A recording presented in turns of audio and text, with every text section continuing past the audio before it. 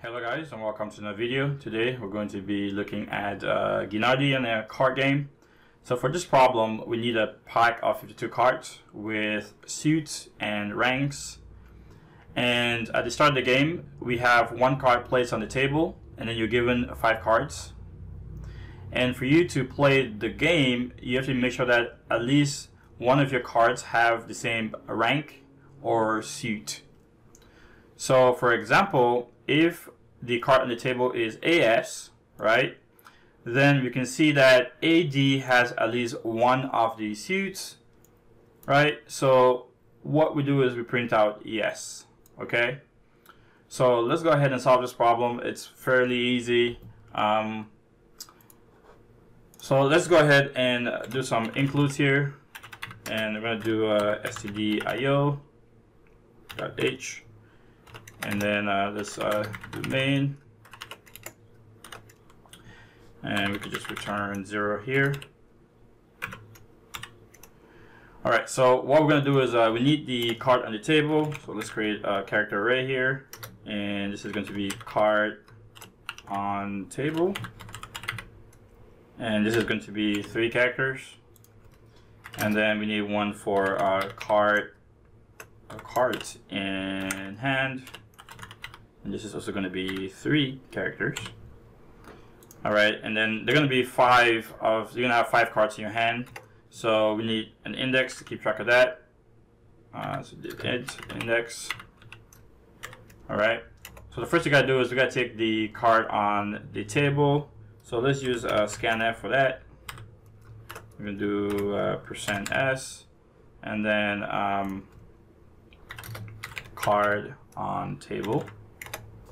Alright, so now we can create a for loop to go over the cards in our hand. So we're going to do index is going to be equal to 0, and index is less than or equal to 4, right, plus plus index. Alright, so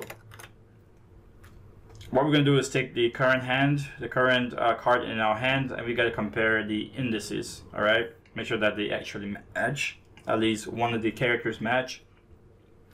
So what we're going to do is we're going to do them vertically, and then we're going to do them horizontally, then we're going to do them diagonally, so both ends. Alright, so for this let's go ahead first and take our second card. So we're going to do scanf, and then %s, and then we're going to take the card in hand. Alright, what am I doing?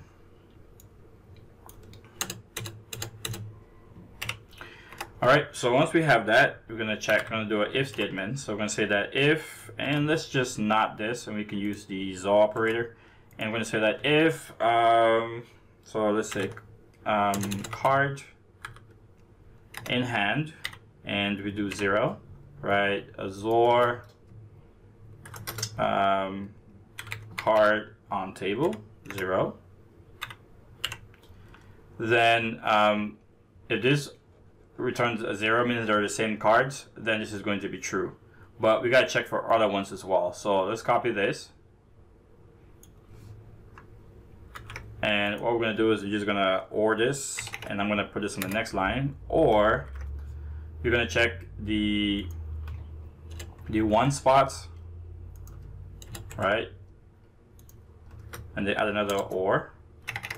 Then we're going to check the, so this is going to be vertical and diagonal, right? I mean vertical, and so we're going to check vertically, right? So we check 0 and 0.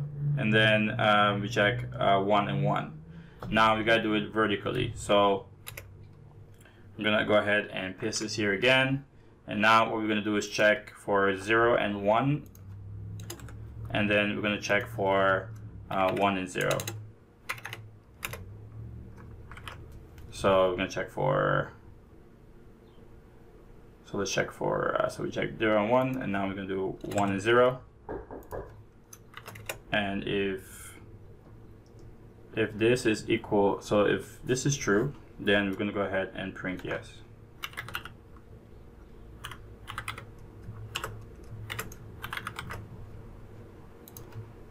and then we're going to return here. All right. Otherwise, we're going to go ahead and print no.